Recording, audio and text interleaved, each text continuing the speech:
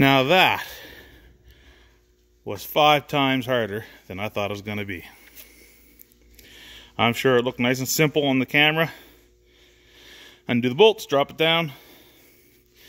Between the beating with the hammer, and this thing it's made like a wedge, I guess, to hold itself tight on the transmission. And the fact that this thing probably weighs about 400 pounds. But this is the last part of that old farmhand. This is the main frame on the back. My drawbar hitch is still in this frame. Originally these farmhands were supposed to be matched to the tractor, but it looks like, I'm pretty sure this is a homemade frame here. I don't think this is a farmhand frame, because the draw hitch was removed from the tractor, farmhand hitch put on, then this hitch was mounted to the frame itself. So I'm gonna have to do some looking online there to see how this drawbar is supposed to be attached to this tractor. But it definitely cleaned up the back.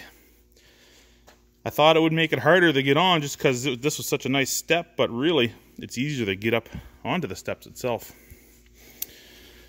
Next thing we're going to do is get rid of these bars here. I think they were originally on there for some kind of a cab heater.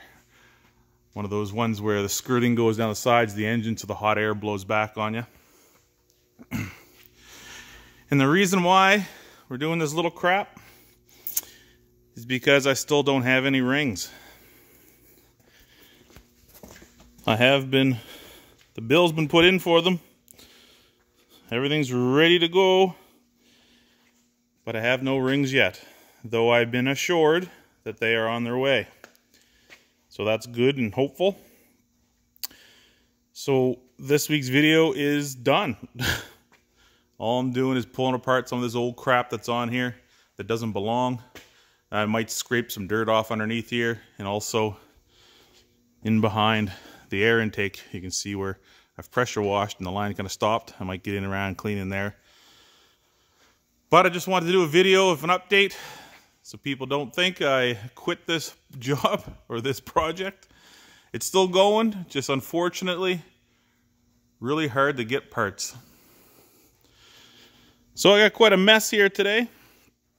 So I'm gonna yank my drawbar out of the farmhand frame, continue on with some cleaning, and we will see you guys next week. Wednesday is the delivery day for my rings. So next weekend should be a good build day. Thanks for watching. Again, sorry for the short video. Appreciate your patience.